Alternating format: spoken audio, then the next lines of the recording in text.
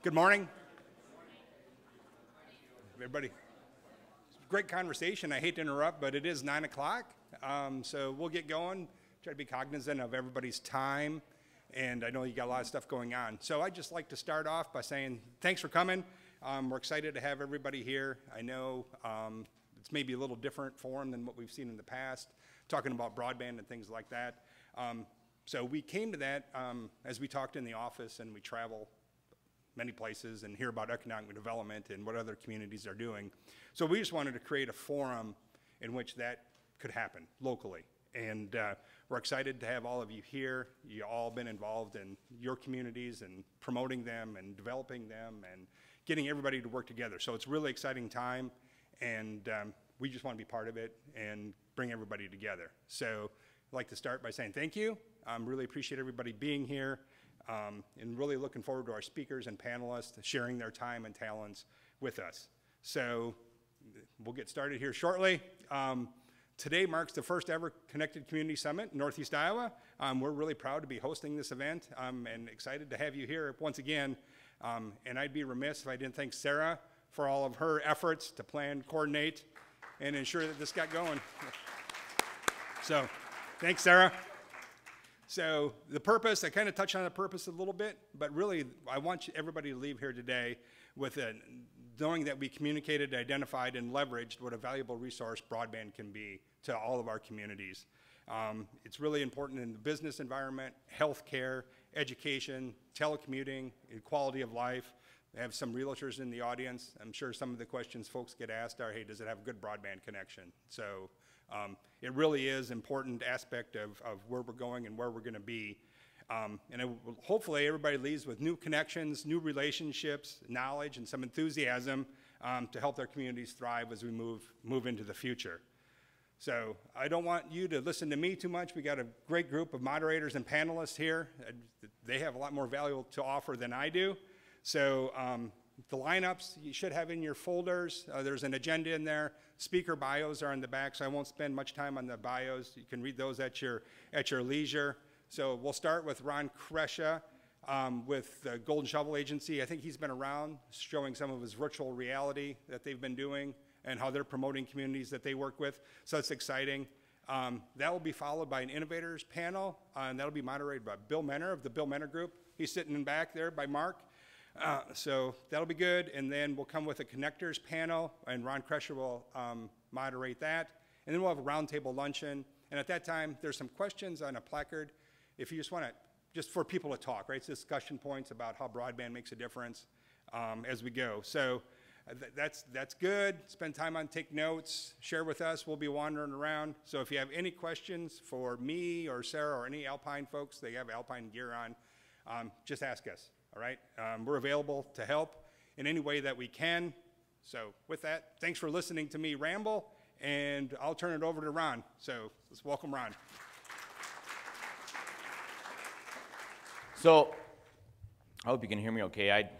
I'm a teacher as well by trade, but I know when I'm in large groups that the microphone helps you hear me, and it doesn't allow me to shout. So first of all, I just want to thank Alpine. I want to thank Sarah and Chris for having me. I was fortunate enough to speak at the National Telecom Association, and that's where Chris and I believe Chuck saw me. And I flew in, was able to talk, at that point we were talking about workforce attraction and some of what we're seeing with the modern workforce. So I'll talk a little bit about that today, as well as what we're seeing in trends in economic development, and certainly going to talk about why broadband is important and all of that. I'll give you a little bit of my background. So I originally come from Nebraska, a town of Columbus, and from there I moved up to Minnesota, went to college and stayed there, and thankfully Minnesota is playing Nebraska and we're not playing Iowa, so I can stay away from all the bad jokes today. So that's my background there. After I graduated from college, I was a teacher, taught in rural Ivanhoe in southwest Minnesota, a town of 800, and I landed that first teaching job in '93, which if many of you remember, that's when dial-up was just starting to happen. And so we were fighting hard to get dial-up in the town that I was in.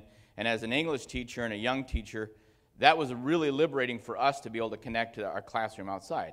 From there, I moved into central Minnesota and I took a job as a technology coordinator because I was young and I knew how to wire things. And that's really what happened back in the schools in the 90s was if you were innovative enough and could learn how to wire, you were wiring a school. So if anybody remembers back then, we used to have Saturday wire days where I would get a whole bunch of students and volunteers, and we'd come in with a whole box or a whole set of Cat 5 boxes, and we'd start pulling fiber, or we'd start pulling copper.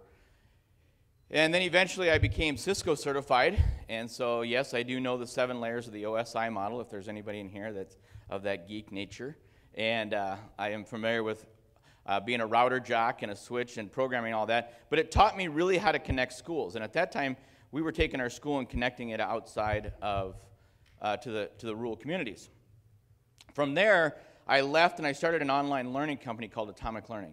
And what that really was about was, as a network technician and a technology person, I was always answering questions about how do you center in Microsoft Word? How do you print? How do you do this? And so we started creating videos. We put those online. We started a company. And we did that in Little Falls, Minnesota. And I left that company. That company went on. When I left, it was 65 employees and international. And when I left, I realized the power of broadband connection and rural communities. And that really started to click with me because we started a really innovative international company in central Minnesota, a town of 8,000. So I left that and I started Golden Shovel with this idea that rural America really needed to have some help when it came to marketing because we were competing with these metro areas that had these budgets and had these marketing companies, but we had just as much opportunity and we had just as much to offer a business or a workforce, but we just weren't telling our story very well. So that's how Golden Shovel was started. And I was in Golden Shovel. We were running that. I ran that company for 4 years, and I decided, you know, things weren't moving fast enough. So I'm going to run for the state legislature because that'll really get things moving. So that's what I did. So then I ran for the state legislature. I became elected. That was 8 years ago, and went down to St. Paul with this idea that I was going to change the world. Well, happy to say some things happened. It moved a lot slower than I thought it was going to, but I was able to really get into broadband. And in Minnesota, we became one of the leaders in broadband legislation. We were lucky enough to secure over $100 million in 6 years of challenge grant or competitive grants that went out to help communities. And that really helped push a lot of our areas in rural Minnesota along, getting them connected. And all of that tied together now is coming back to what I'm going to talk about today, which is I believe there's a rural resurgence coming. When I look at the data, and I've done lots of studies on workforce, and you start to look at the new workforce out there, you can call them the millennials, or you can use whatever generation with a letter behind it. But looking at those workers and how they're going to migrate, we find a lot of things. But the rural resurgence is real. They're coming back, and they will come. They're migrating right now. And workers and businesses are seeking prosperity. They're looking for opportunities. Telecommunication, broadband, that is going to be one of the things that's going to drive them there. And as I started to look at this, one of the things that I came across was this idea in, believe it or not, in plants and biology called an edge. And it won't be an unfamiliar term to you, but it started to work for me in economic development. And there's this idea of an edge where when two ecosystems come together, on that edge is where you're going to see your most diversity and you're going to see the most life. So if you have let's say you have a water marsh coming into a forest. It's along that edge that life really starts to thrive. And as I started to study this and think about it, I thought, this is exactly what's happening with communities. You start to see these rural bumping into the urban, bumping into the metro, and it's along those edges we need to start looking for where are the workers, where is the diversity, and who's moving where. So as I study these edges more, and just happens to have that I have 5 kids all in that millennial age, and I could use them as well to kind of validate some of these theories. But what I found is these migration of workers, if you can think of edges of communities, they're moving along those edges. They're moving from, I can use the analogy in Minnesota, they're moving from our community of Little Falls, they're moving to St. Cloud, which is about 100,000. Then they're moving to St. Paul, Minneapolis, and from there, they're being sucked away to Atlanta and Denver. And they're following the trends of technology and the economy. Well, they're now starting to look for ways to migrate back because the cost of living and the rent and the housing is pushing them away from a couple of things. They can't afford to pay their student loans off, and the housing is so expensive.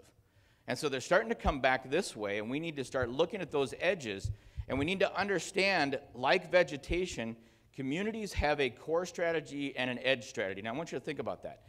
Think about your community. What's a core strategy? A core strategy is where you put out a nice economic development website that talks about your heritage days, or it talks about the parades that you have, or it talks about the festivities.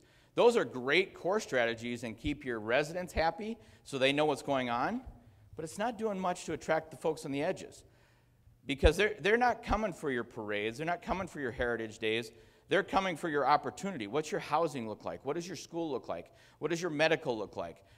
How quickly can I connect to an internet when I come to your town? Those are the types of things that we see on the edge, and that's what we see with these new workforce.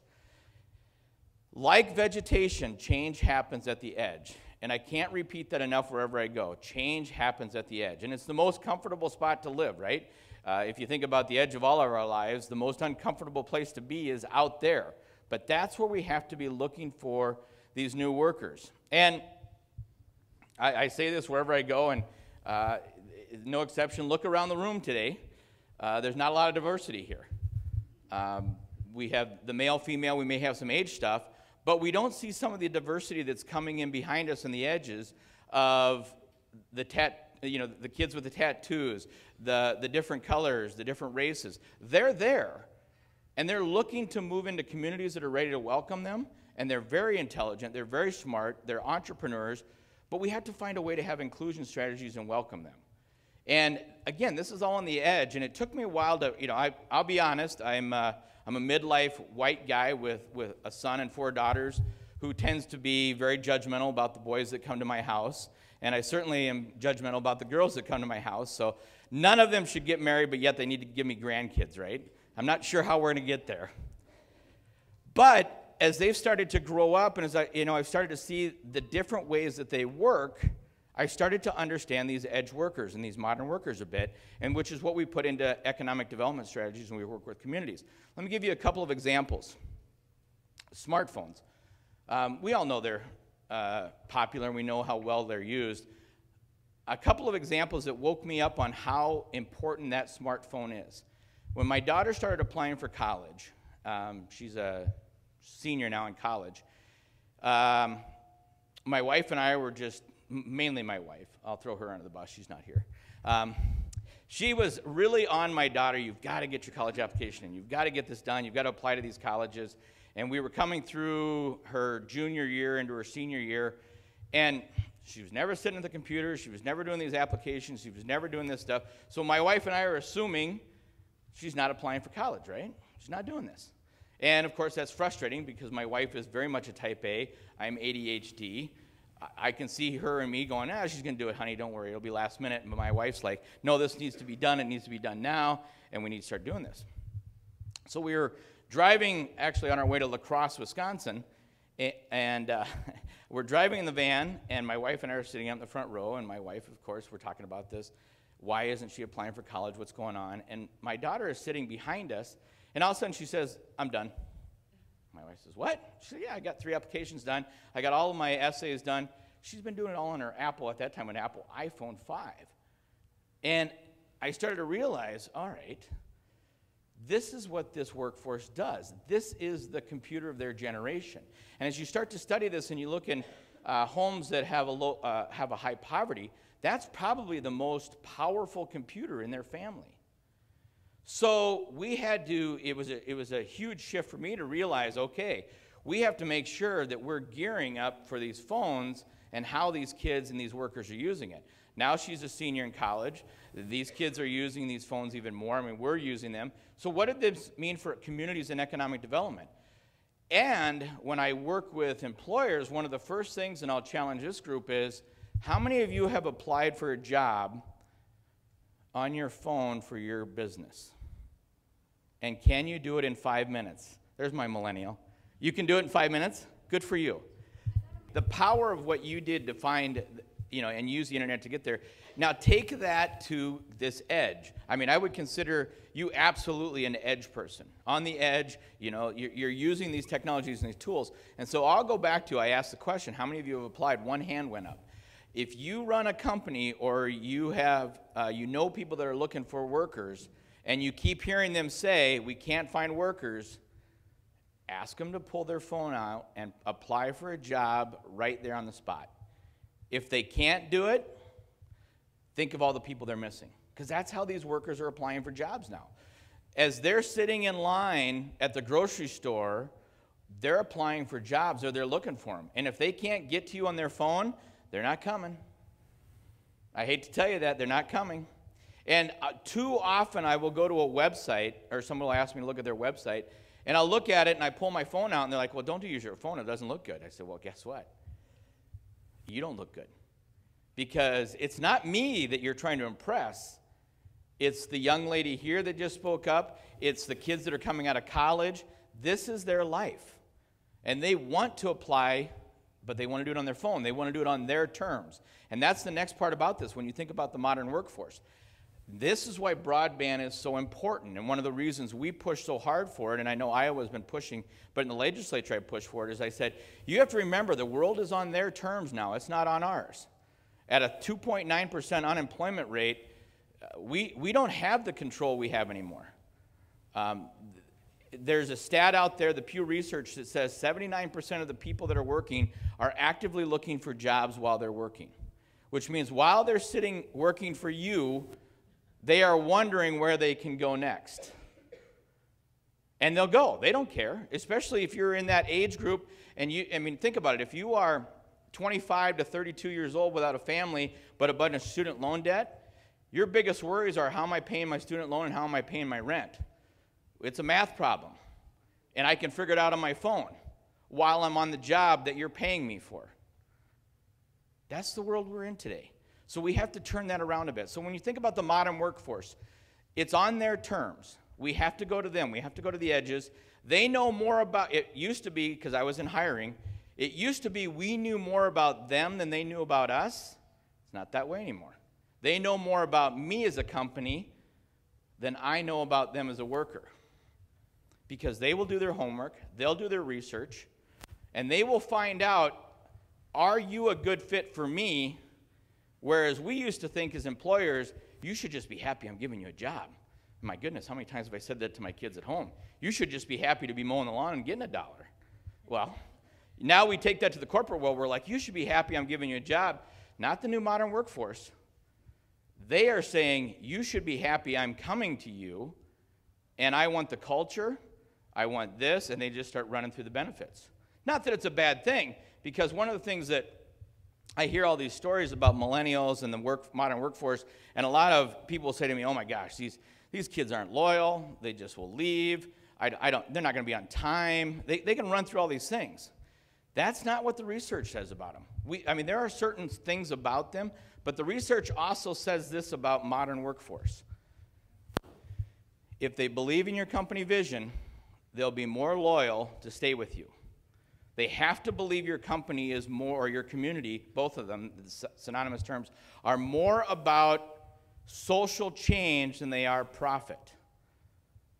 The modern workforce today cares more about the environment than whether or not your company is going to make a profit.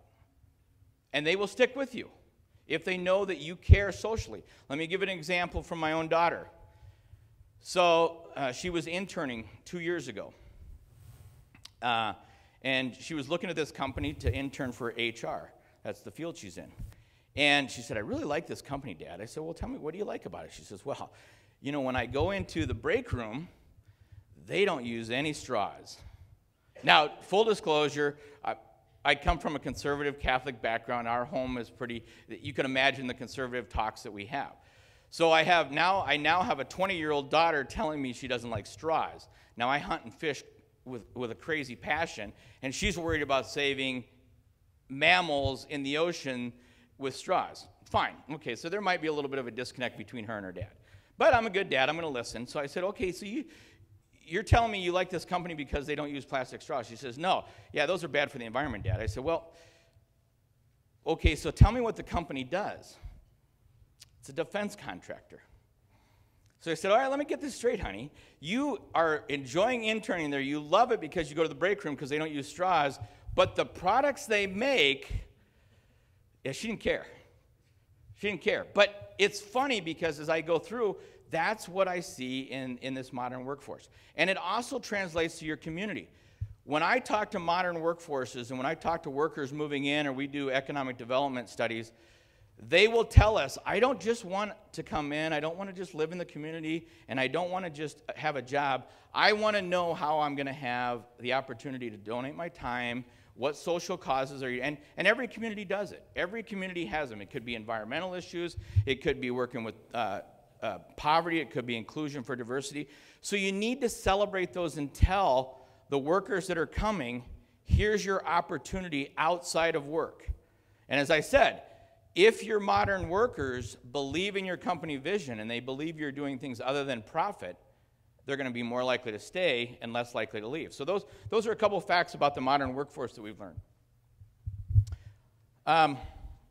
More technology savvy. Oh, the other thing is, and you probably know this, the modern workers, they don't want to jump through hoops.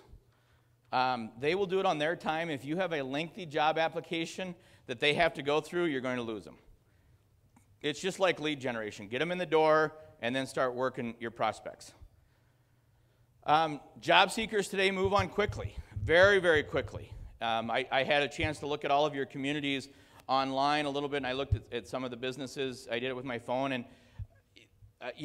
as we all run into, and I see these, there are lots of opportunities for me to get frustrated and just move on.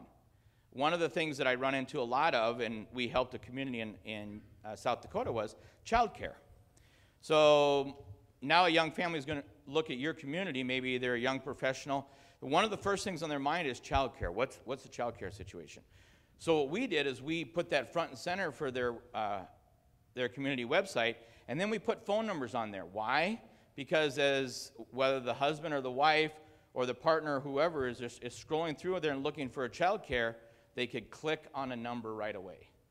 Because that phone's in their hand, their thumb's going to move over. But if they look at it and they've got to go look it up, they've got to go look in another area, they're just not going to do that. Time for them is so much different than how other people see it. So making sure that you can just click on a phone number and get right to them. Same thing with community leaders.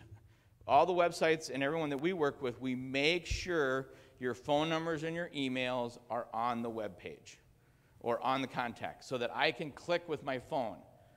And I would be super wealthy if I had $1 for everyone that said, but the telemarketers are going to call me or they're going to get spammed. Yeah, but so are workers. And it's a trade-off. You can hang up on telemarketers, but you don't want to hang up on the workers. Because they're going to be looking, and they're looking for that information, they're looking for it quickly, and you need to be able to respond to them.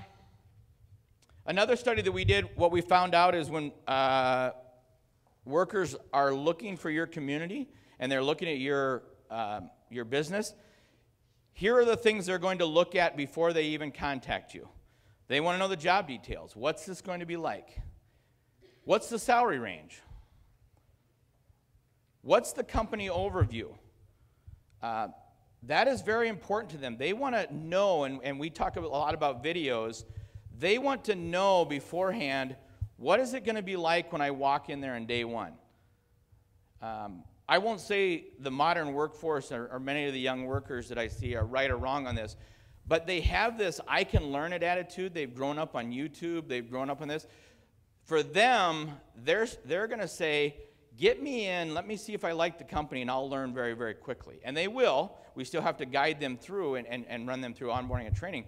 But in their mind, they have grown up in a culture of, I will learn it. I will learn it. I'll give you an example, another one from my family.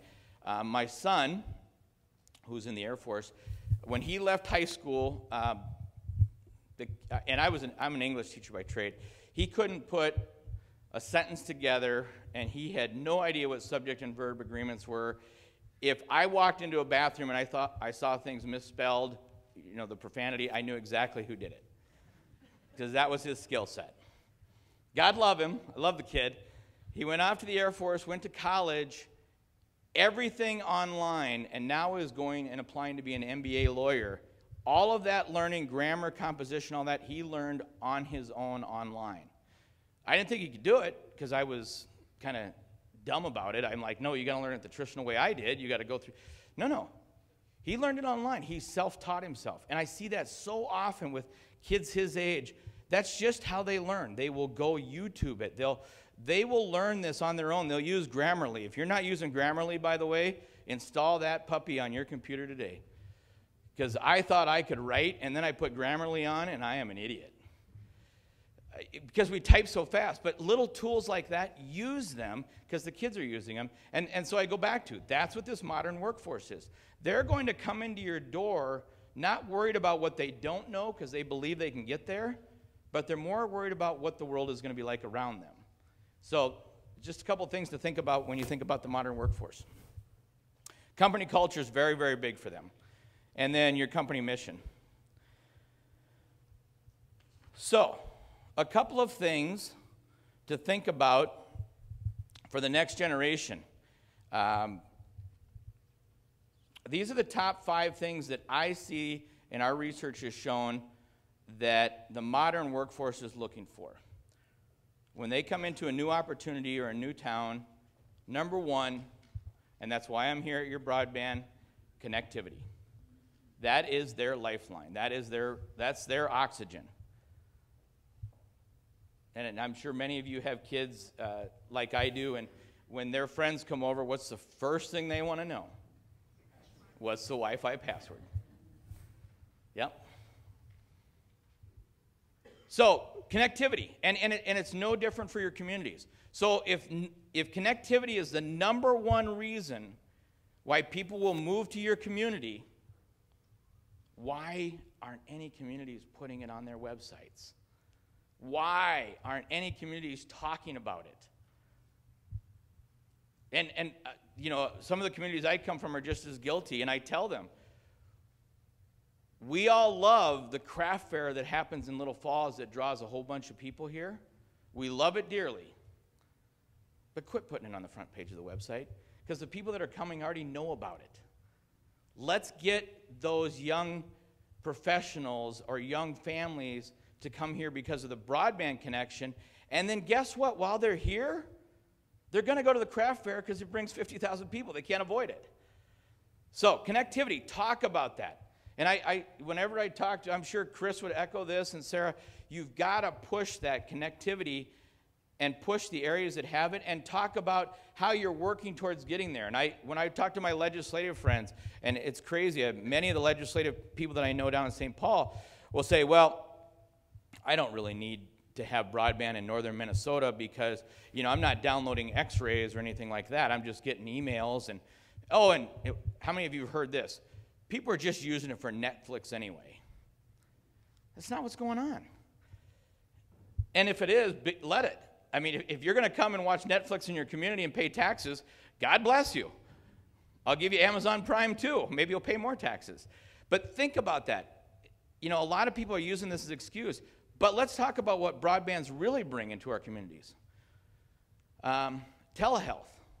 We're headed in Minnesota, and I see it in every other state, rural health care is in trouble. It's expensive, it's hard, and people are having a hard time paying those medical bills. But with broadband connections and being able to wire right to the home and drive those costs down, we're going to see people stay in their homes longer, we're going to see more health care benefits, and we're going to see people staying in their communities instead of having to move closer to a medical facility. Broadband connection, that's not Netflix. I mean, sure, I want to watch my episode of whatever show, but I also want to make sure that my heart monitor is working back to the doctor. And we need to tell people about that. And that telemedicine is huge. The second thing, activism. I can't stress this enough. Activism. And I love my kids. I love them to death, and they don't see the world like I do, which is good, because I get educated a lot. But they care a lot about different things that I didn't, and I'm learning from them. But one of the things I tell community leaders is you have to listen to them too, because they are your potential. They are your future generation. You may not see their activism about straws or the environment the same way they do, but guess what? They're entitled to making your community their community just as much as we did to our communities. So open up a little bit and listen, because they want that. And you know what? It's not a bad thing. If they come in and they want to, be on the activism side and really help with what's going on with the homeless in central Minnesota, we shouldn't push back on that. But I see too many communities that are afraid to have that conversation, or afraid to talk to the new modern workforce and recruit them for those activities. They really, really care about that stuff. And good for them. It's great for our communities. So connectivity, activism, those are two of the top things.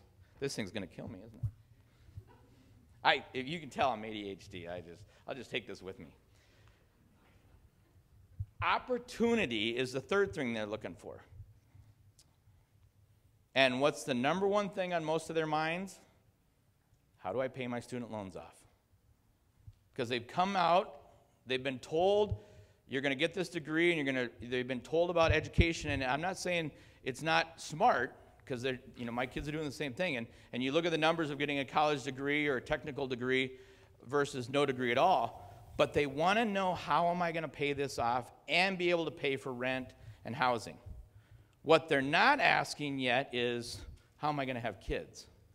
Because those other two things are taking precedent. So talk to them when you promote your communities and your businesses about that, how the low cost of living is going to help them make more towards their principal payment of their student loans, how the low commute is going to help them with the carbon footprint so they'll feel better about being there. Why not? I mean, these are great things that we have in rural Minnesota and rural Iowa to talk about. If you're a teleworker, think of what you were doing on the carbon footprint. It's phenomenal. Why not promote that? I can tell you the Europeans are all over this, because we work with a lot of foreign direct investment, and when the Europeans start looking at where they're going to invest, one of the things they're wondering is, how do we reduce our carbon footprint? In other words, how do we not fly around so much, because every time they get in a plane, it's adding to the carbon footprint. These are just things they think about. So opportunity. Flexibility is the fourth thing that they talk about, that the modern workforce talks about or looks at. Don't tie me down. They don't want stuff. They don't care. Give me a small place to live. I can pack everything in my little Prius and away I go. That's fine. I know that's an overbroad generalization, but for the most part, they don't want stuff like we do. When I grew up, I wanted acreage, and I wanted outbuildings, and I wanted all of this stuff, because that for me was freedom. And when I now look at my kids and go, freedom really is just having a Rubbermaid and a phone that I can connect. That's freedom. So talk about how your community can do that. Talk about that opportunity and that flexibility. One of the things that when you talk about flexibility and opportunity, they don't mind driving 30, 40, 50 miles to go to go experience culture and arts and craft breweries and those tours. They also like to come back where it's quiet, where they can telecommute. So talk about that. Talk about that. Security. And it's not a house. They just want to be able to pay their bills. They have an internet connection. They want to know that they have some opportunity for growth. They're not really worried about health care or retirement. Can you guess why? Because they know who's going to solve it. It's going to be the government. In their lifetime, something will happen with retirement or health care that's going to solve those problems. I don't know what it's going to be now, but I just looking at the winds of it, my kids' generation, and maybe a little bit older, they really believe that's coming. And it may be. I can't say that it is or it isn't. I won't get into that politically. But I will say that a solution will have to probably come up to at least bridge those, make some compromises or bridge some of those gaps. So now let's talk about what I saw when I looked at your communities. Sarah was kind enough to share with me the communities that are represented here. And I'm going to try to say this in a way that you don't throw me out of here.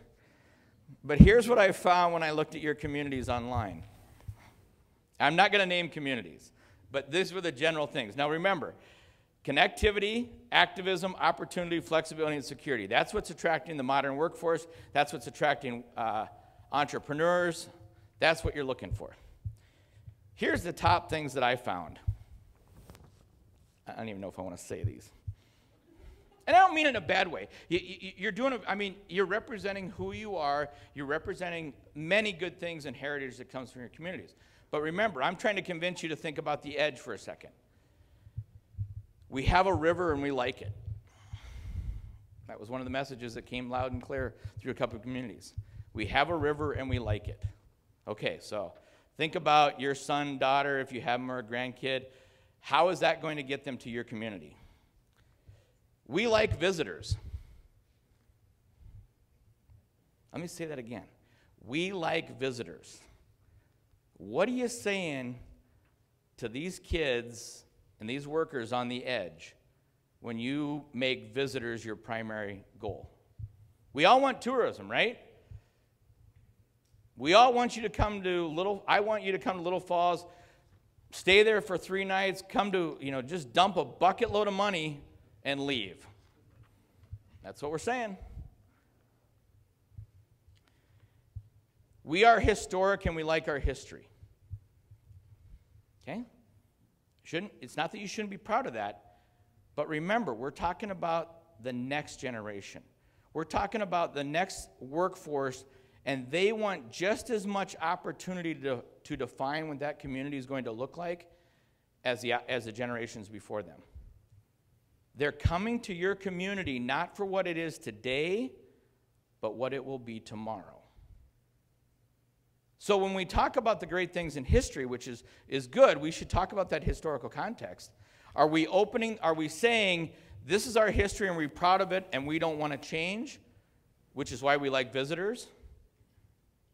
Or are we saying this is our history and the long way that we've gotten here and the successful people, and you can be one of them? Which message are we saying and using? Please don't use this word. I see it all the time. We're quaint. What does it mean? It means something to you. I guarantee you, if you go to the local coffee shop, people love to say, we have this quaint little community. Let me tell you what quaint means to me. It means I'm sitting at my grandmother's house with her checkered apron, and she says, it's a quaint life we have here. To the people on the edge, they're not looking for quaint anymore. There's 450,000 great words in the English language. Quaint is not one you should use when you're talking to these people on the edge. Oh, and we like visitors. I bring it up again because guess what? I saw it multiple times. Oh, we like visitors. Careful with that message. And I don't, I know this is, here's the last one, then I'll stop on the. We have long roads that you should try. Or we have this long trail. I think some of you know which ones I'm talking about, some of you don't. So we like visitors and we have this super long road that you should try. Where in that does it say, come raise a family in our town? What it says is come try this long road and thanks for stopping. These kids and this modern workforce, they're so transient, they don't care. So you really have to be aggressive. Now, where do we get this from? And this may sound harsh, but I work with lots of communities. We just came out of Haiti. We did a Haiti economic development. You talk about toughest of the tough economic messages to get through. But once you get through all of the horrible things that have happened at the government level, all the poverty, you find there's a layer of incredible productivity that's coming in, hardworking people, and we told their story. The reason I bring this forward to you is let's tell your story of success. Let's talk about the young people and entrepreneurs that have come started, they still share your common values, they maybe still have your culture ingrained in them, but they're stepping out of the boundaries and they're successful. Tell that story. Because those are powerful. One of the best marketing initiatives that we helped the community with was called 30 Under 30. We found a month that had 30 days in it, and we went out, and every day, we did it the month before, because obviously we wanted to be prepared, but we would take our phones, they would take their phones, and they'd go find a young entrepreneur or a young business person or medical professional, someone from the medical that moved in, shoot a quick 30-second video. Why are you here? They talked about it, and then every day for 30 days, we would post one of these. It was incredibly effective because they started sharing it with their peers. Other people started to see it. More importantly, the people on the edge started to say, oh, I could be successful there. That's when you know your message is working, is when you hear these edge people saying, I could be successful there. I can see myself there. Because that's what we're shooting for. That's what we're shooting for when we talk about these.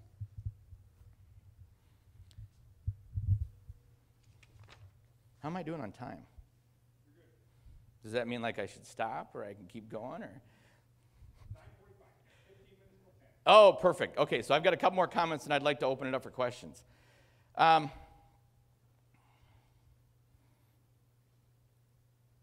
about your success stories. Before I go, perfect. This will take me now where I want to go. So now we know that edges exist. Think about in terms of edges. Think about how you're going out to that edge, how you're trying to attract those people. Now, flip that a little bit and think about what your competitive edge is as a community or as a school, because you have one. And go after the people that you most think will be successful in your community.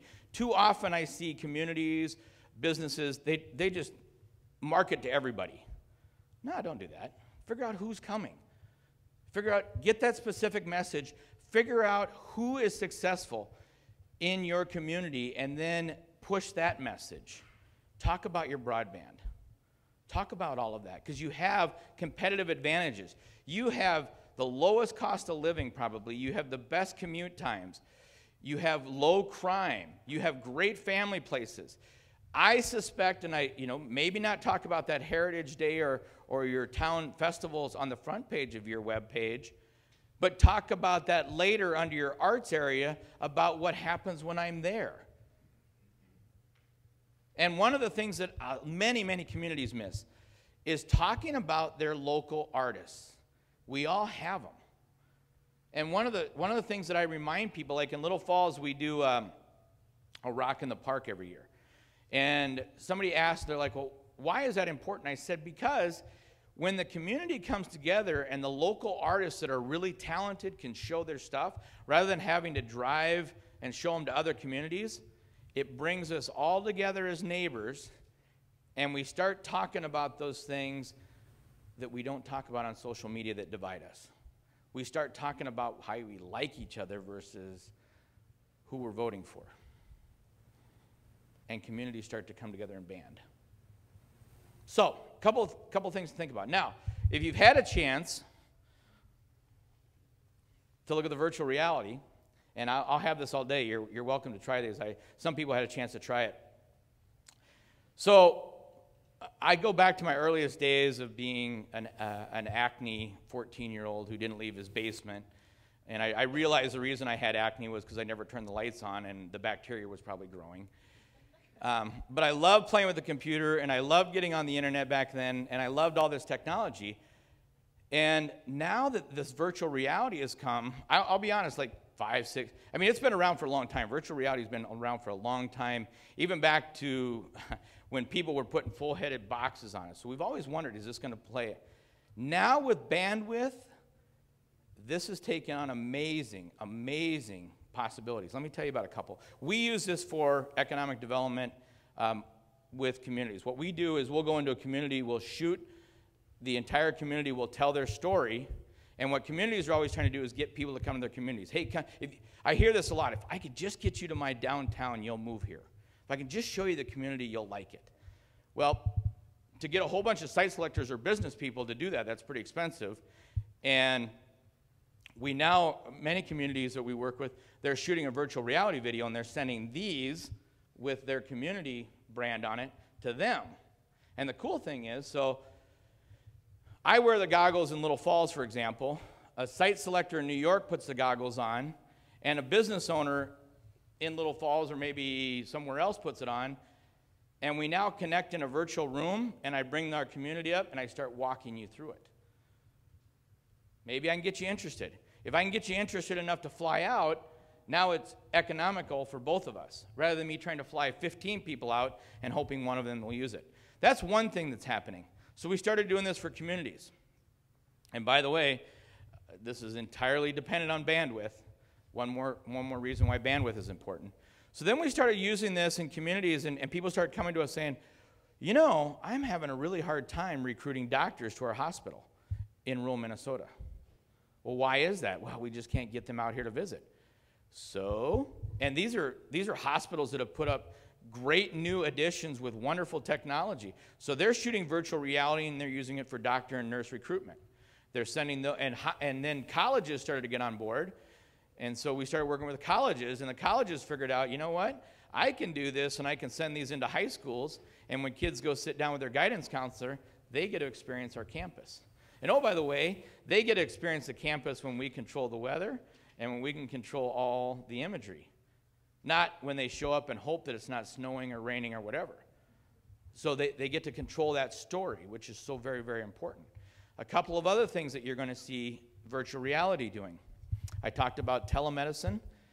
Senior homes are really moving into virtual reality. Why? Because many of the senior citizens, the residents of there, are not able to travel like they used to, and they are using virtual reality to give senior citizens or residents in these long dementia and Alzheimer patients. It's amazing because they can put them in environments and peaceful situations that they might not otherwise experience just being confined to that home. Surgeons, training for surgeons. Job training, manufacturers. When I told you about the culture, I told you that modern workers want to know what it's like to work there. They love virtual reality. They love on their phone to be able to look at a manufacturer or a light manufacturer and say, that's what it's like to work there. And again, can I see myself there? Lots of applications for this. 5 years ago, I would have said, that's a gaming thing. Not anymore. And I'll tell you what, I put this on. We got our first set. We started playing with this. I put this on 3 years ago. And two thoughts hit me. This is amazing. And oh my God, what's it going to do for our society? Because I thought it was pretty cool. And I could pretty quickly see myself watching sports venues in my chair while my wife is 10 feet away. And I'm happy. Because it looks like I've got the whole theater to myself. But again, my wife is 10 feet away and we're not interacting. And then my kids put it on and they love the games right away. And you can see them getting sucked in. So the double side to the virtual reality is it's coming. I can't stop it. But how do we control it? I don't think we're headed to a dystopia. I'm certainly hoping we're not headed to this world where people stop going outside and enjoy their outdoor activities in lieu of this. But we should leverage the technology and the broadband because there's one thing we know is we can't control what the consumers are going to be attracted to. You have to give the masses what they want. And the nice thing about virtual reality is, and I'll close with this and then I'll take your questions. Communities need to tell your story. Control that story. Because if you do not tell your story, somebody else will. Think about the peer reviews for anything you do. How many of you, when you buy something, you look at it and then you start to go through the reviews to see what other people say about it? Yeah, that will formulate how you think about that. Same thing with your community. Tell your stories. Have your success stories. Use video. Tell your story. Have people validate that with peer reviews and share it on Facebook, Twitter, Instagram, all that. And tell the right story because you have it. You have it. But we in the Midwest, we're kind of shy. We've grown up with this humble, I don't really want to talk about myself. Those days are gone. You have to talk about yourself because Atlanta, Denver, the coast, they don't care. They're going to keep sucking away our workers if we don't go after them. So there you go. That's the end of my formal spiel. I would love to take some questions and hear from you. From like a city perspective or city organization, talk about our websites and here. Okay, so the question was, or what your comments were, you're targeting tourists, which a lot of us do. I don't want to say you shouldn't. How do you change that? A couple of ways you can do it. You can have different landing pages. The main way is take a step back and ask yourself, who do I want to attract? First of all, yes, you do want to attract tourists. Don't walk away from here saying, do not go after the tourists. But you need to simultaneously go after the workforce. And you can do that by launching separate campaigns. Like what we would do is we would create your tourism campaign to talk about all the great things that you can do in your community, but we'd also launch a specific workforce and business attraction campaign and go after them. I'll give you a couple quick things you can do. First of all, how many of you post on Facebook once a week or once a day? Why not 10 times a day? Are you saying you do? Yes, repost and repost. Because remember, you're not on Facebook all day. So the reason I say this is, let's say you create a workforce attraction post and you create a tourism post. Run them all day long simultaneously because you don't know who you're going to catch. And too often people post once on one topic forgetting that your audience is going to be all over the place. So direct them, and then with your website you can have the tourism side, direct them to there.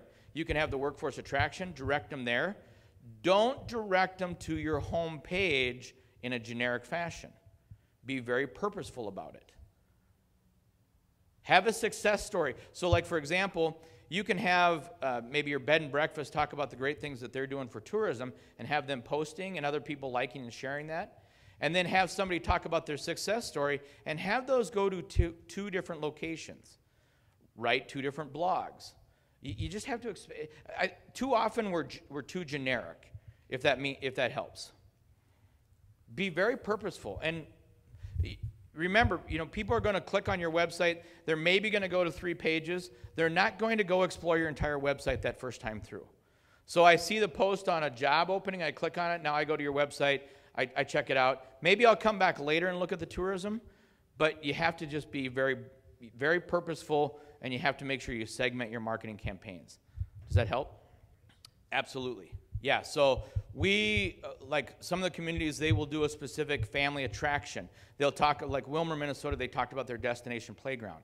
One of the spouses working, the other spouse has to be watching the kids and have a place to go. So absolutely we want to talk about, here's what it's like to live as a family, and then this is where you get back. And don't be afraid to talk about your faith community, the different religions you have. Talk about your culture. People want to know that because they're going to find it out either way. So don't be afraid. A lot of communities are like, well, people aren't going to come to us. Well, guess what? If they want to know what your culture is like, they're going to find it one way or the other. So give it to them. Give it in your story and tell it the right way, which is positive. Talk about how your faith community or your volunteering community, your service organizations are helping other families grow in the things you're doing. Talk about that. One of the things that we'll see a lot of times when we put page statistics up is somebody will come in, they'll look at a job opening or they'll look at daycare, and then they immediately go to what are the volunteer opportunities. Because they want to know, how do I fill my time? Because the modern workforce, they're not going to be working 80 hours a week like my generation or 60 hours a week. They're going to put their 40 in, and then they want to do something else. Or they're a telecommuter. They want to do something in the middle of the day because they're working till midnight. So give them those options. Don't be afraid to let that out. Did that help? Did I answer some of your stuff? Okay, good. So one of the things that we find a lot of is, just in general, the medical profession is growing so fast, and recruiting young professionals to rural parts of the country is really hard. And a lot of times what we find is they just don't know. Like Long Prairie, Minnesota, where I'm from, we just put up a new, or not where I'm from, but 30 miles away. They just put up a brand new hospital, wellness center, great state-of-the-art facilities. They're trying to fill 4 doctor positions. They need to, and what we're helping them with and talking to them about is, your recruitment efforts have now got to be very aggressive and get in front of those med students, get to those places on the edge where those young medical professionals are. Tell them about Long Prairie and why Long Prairie isn't just a community on the prairie, that it's in fact a very thriving medical community with opportunities for them to grow and learn in their profession. And too often what we see in rural America about their medical is they have a hard time recruiting because they're not out there promoting they've done these great fundraisers and they put these great buildings up, they have these medical facilities with state-of-the-art, but they're not recruiting. They don't have a high enough marketing budget, and so that's one of the things that we run into with rural health. Yeah, you're welcome. And let me take you there. So I don't know if we have the money. It doesn't matter. It's I come from a marketing background. It's the marketing. The reason they don't have to worry about paying that $20,000 because now they have a message. Hey, if your community even is thinking about doing this, let's say your county commissioners or your school board say, hey, we're looking at a program where we could offer $60. You start sending that out, it's going to start grabbing likes and shares. Just the fact that your community is that progressive and thinking about it, because not everybody's just thinking the money, they're thinking the opportunity. What a great way to start to run them. I mean, and that's one of the things that we look for in marketing is what are opportunities to go viral? What are opportunities to get the message out? It's more, because remember, on Twitter or Facebook, they're only reading the first 30 words. So if your tweet and your marketing campaign goes out, hey, this community is looking at offering, or this city council is adopting a resolution to help pay back student loans, read more here, that's what you want. Because now I've clicked on it, and now I'm reading more, and oh, by the way, their hospital has an opening. Oh, look, here's a house. That's what we're trying to do. We're just trying to get them in the door and then direct them coming back here to, are you looking at tourism? Are you looking at workforce attraction? That's what we're trying to do.